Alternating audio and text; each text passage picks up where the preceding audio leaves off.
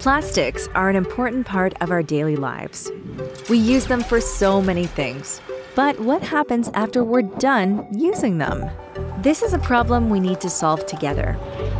Conventional mechanical recycling is helpful, but it can only handle some types of plastics. And it causes recycled plastics to lose quality. Even with all the collection, sorting, and recycling we already do, only about 10% of plastics get recycled at all.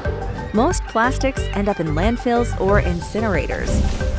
Some even escape into the environment.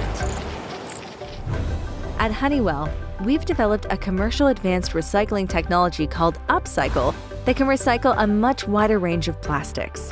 It uses a controlled chemical process that breaks plastics back down into their basic components and turns them into high-quality recycled polymer feedstock, or RPF.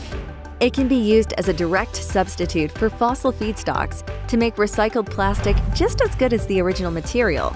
UpCycle is a proven and scalable process that's ready to deploy around the world today. It's one of the many solutions we offer to help customers meet their environmental goals. Let's reduce emissions, reduce our reliance on fossil feedstocks, and keep plastics circulating in the economy longer.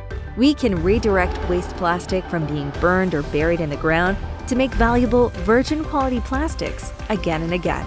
Let's close the loop on plastics.